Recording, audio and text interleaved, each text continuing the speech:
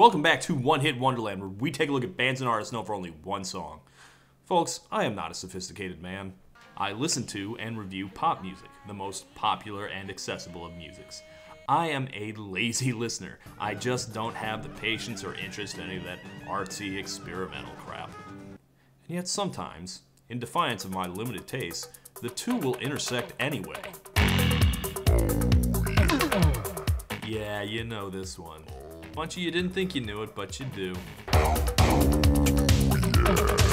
Once upon a time, in the middle of the most pretentious, black turtleneck and sunglasses wearing part of Europe, two conceptual artists started a musical project.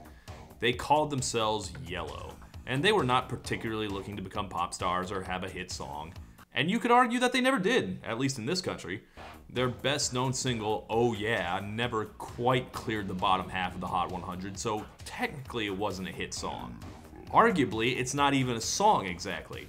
It has none of the structure of a pop song, no chorus, no verses, not even really a riff or a musical phrase.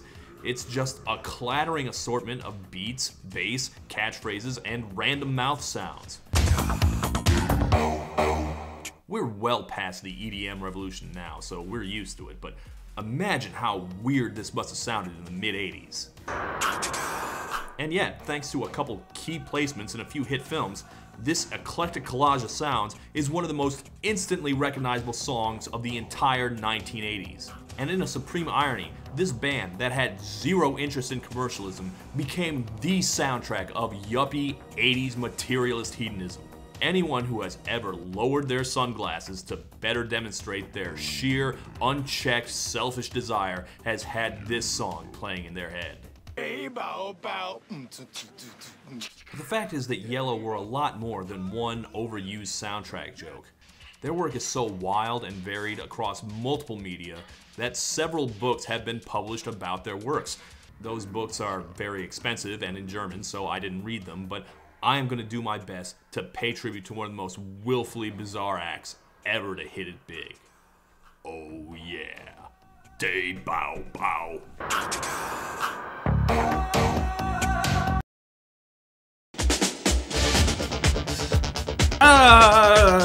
Standing at the machine every day for all my life. I'm used to do it and I need it. It's the only thing I want is just to rush. This, I think, is the first video that Yello ever made. Boss Stitch. It's what the whole Kraftwerk, krautrock sound was turning into right at the turn of the 80s. This is cool, I like this. But these guys, who are they? Well, why don't we start even further back? We will eventually hit every country in Europe on One Hit Wonderland, and today we've got a new pin to put in the map. Switzerland, the land of yodeling, incomplete cheese, a largely unused but surprisingly intense civilian army, a nation of no artistic importance if you believe Orson Welles. They had 500 years of democracy and peace, and what did that produce? The cuckoo clock. That's actually very important, I'll have you know. A cuckoo clock is a strange noise-making machine, and strange noise machines were the inspiration of one Boris Blank, who, even as a kid, just really liked making random noises with his tape recorder. Not songs or music exactly, just sounds. He liked all the avant-garde noise artists like The Resonance, the really early electronica artists, you know, just the deconstruction of music. Eventually, he built up a giant library of random sounds that he mostly created himself, and he turned it into a musical project with a guy named Carlos Perón, whose only credited instrument is tapes. I have no idea what that means. I like to believe he just banged VHS tapes together. But they weren't quite complete yet, till they met this guy. This is Dieter Meyer, and this guy is nuts. Every article I could find about him starts with his insane resume. Concept artist, millionaire industrialist, professional gambler, member of the Swiss golf team. For what it's worth, I saw at least one article that suggested that this was all probably bullshit. But upon further research, it seems to be mostly true. He comes from a rich family, as do most successful artists. His dad was a banker, and he seems to have just leaned into it, judging by the fact that every picture I've seen of him, he looks like the Monopoly guy. Honestly comes off as almost like a parody of a rich weirdo. The more I found out about him, I kind of expected to find out that he owns an eccentric chocolate factory or something like that. And you want to revolutionize the chocolate market. When I started with my first small factory, they now all have to agree that the product is outstanding. Your dad was a banker. You make chocolate. Is it possible to be too Swiss? Well, in any case, he'd already made a name for himself in the late 70s as an artist, and according to his website, his art was stuff like a film showing where you just sat and held a blank sheet of paper in front of your face for 2 minutes. That kind of thing. But he was getting tired of that whole scene when he met Boris. Now, Dieter just wants to try everything. So he's like, you got a music project, I can sing. And Boris was like, my pure genius vision would be ruined by even a great singer, which you ain't. But the two just had simpatico sensibilities, so he wound up joining the band anyway. So you got these three guys who all look like side characters in Casablanca making avant-garde art music. They called themselves Yello because they wanted a short, punchy name like Lego. Most big websites operate under the same principle. The thing to understand was that they were not intended to be listened to like your average pop song. Let me say that this stuff is a little obtuse. Or at least it is if you were only listening to Hall & Oates at the time. Or even a lot of the new wave acts. Those guys still use recognizable choruses and lyrics and stuff. There are these early electronica songs with a whole lot of pump-up energy behind them. The lyrics are all kind of like spoken word pieces.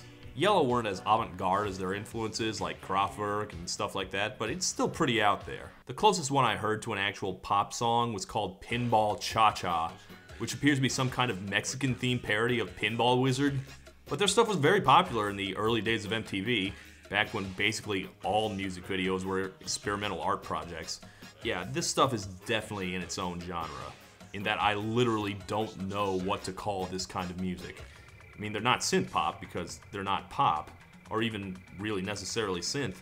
It's got some similarities to house or dance music, but you can't really dance to it. I don't think techno existed as a term yet, but that's probably the closest. Anyway, Carlos went solo after the first couple albums, leaving them as a duo. And the odd thing is that as their career continues, you can hear them starting to become a little more accessible.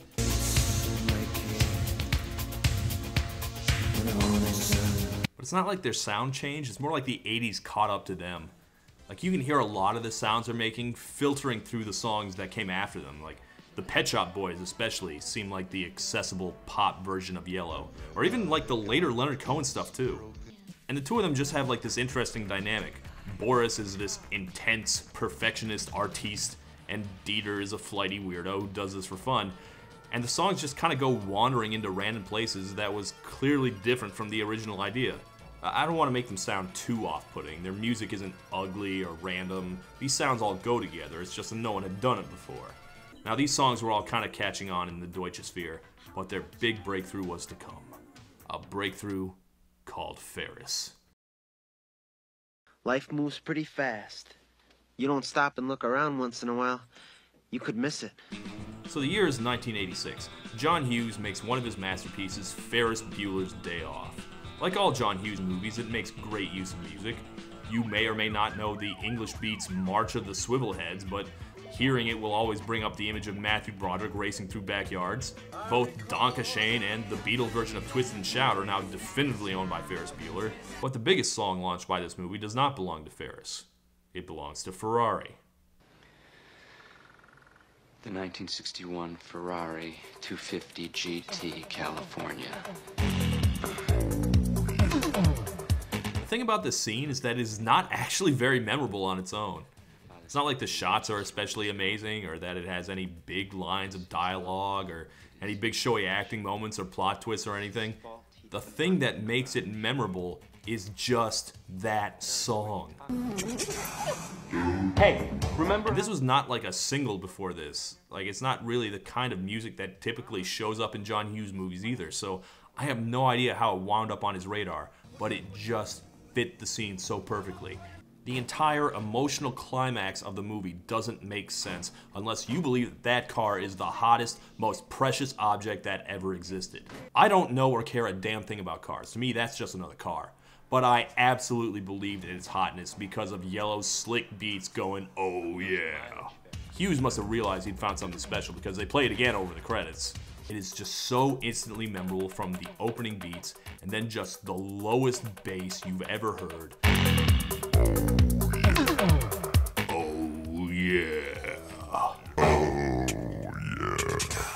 yeah. And now that I've listened to the full Yello discography, it's really different from their other songs.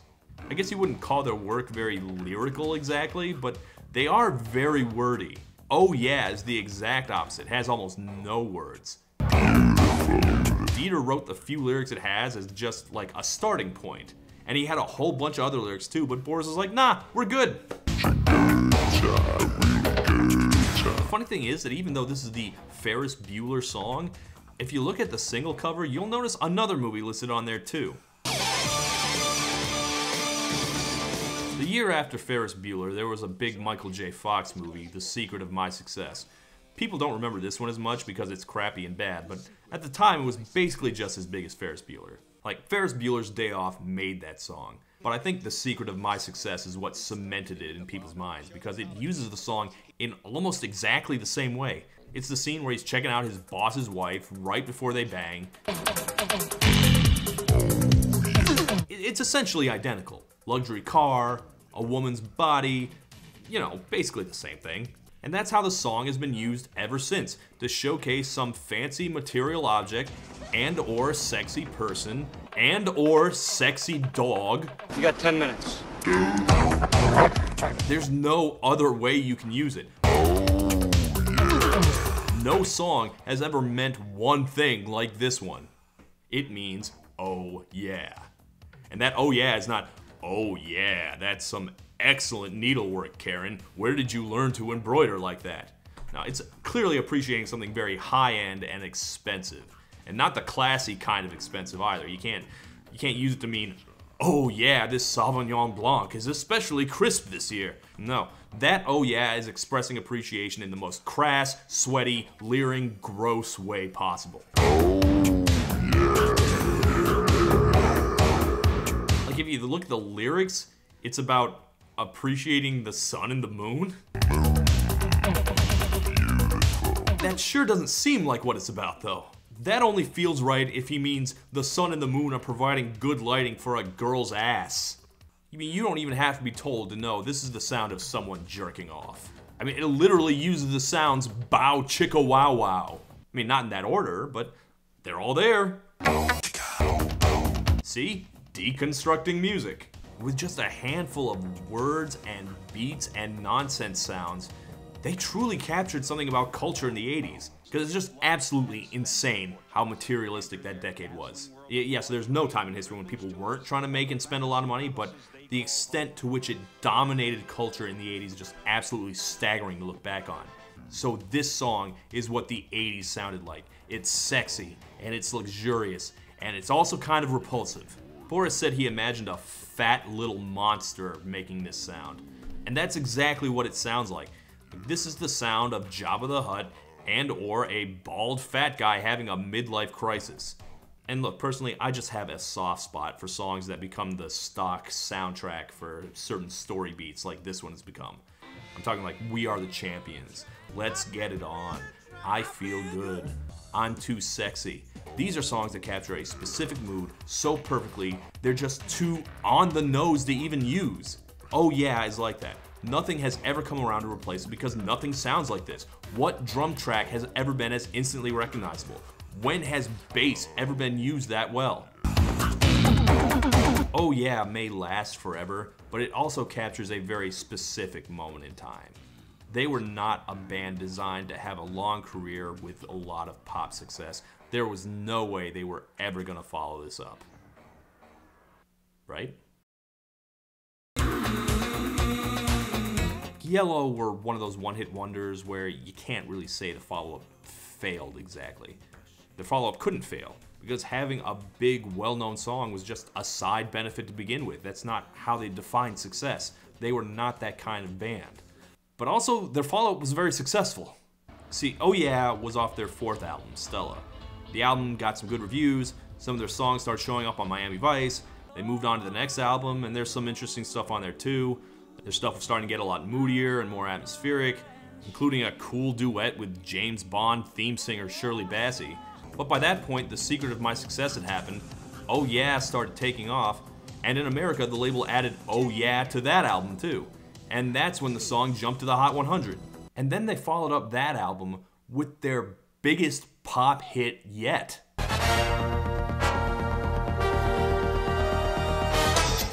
pop hit, I mean in Europe only.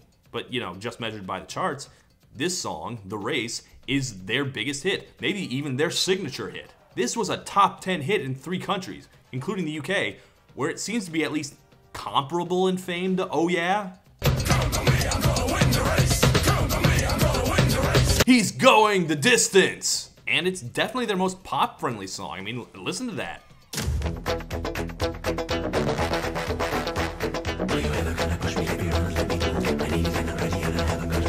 By God, it's almost funky. Now keep in mind, this does not mean Yello sold out by any means. This is still not structured like a pop song. It's a bunch of cool ideas slapped together. Swinging brass, Hawaiian steel guitar. It's pure mood music.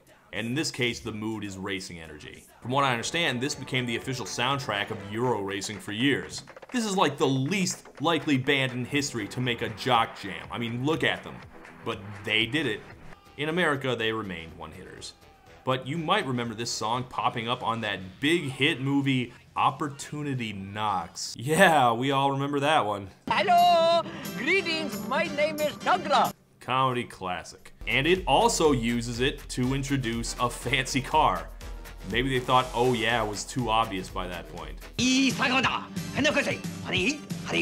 Somehow this movie didn't do for them what Ferris Bueller did. Oh, they made a ton of music. They can't be stopped. I couldn't even possibly start summing it up. Like, they fade out from chart success after the 80s, but they've made 7 more records since then. Most of them haven't garnered much attention, but I don't think either of them particularly cares. Some of those records are more down-tempo. Some of them are as wacky and weird as ever. Electronica moved on towards rave, trance, newer genres, and newer artists that they inspired. Meyer invested his Oh Yeah royalties in various businesses, so he can only do music in between his billion other activities like directing music videos, his various tech projects, designing watches, his restaurant, the aforementioned chocolate factory. I also assume he's an international art thief, ninja warrior. In 2016, they did their first live shows ever. That seemed to go pretty well. If you're into experimental music, by all means, check them out. Well, in terms of deserving more commercial success, no, that's a stupid question I'm not going to answer. Who cares?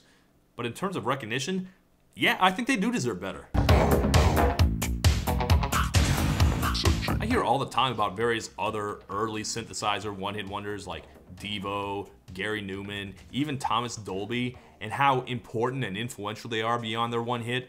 I've never heard anything about Yello except for their one song. And yet they seem to be very important on the influence of synthpop, electronica, dance music, even hip-hop. I get the feeling that they've never quite gotten their due respect. Well, I'm gonna give it to them. Oh yeah, influential electronica. Beautiful. Bow, bow.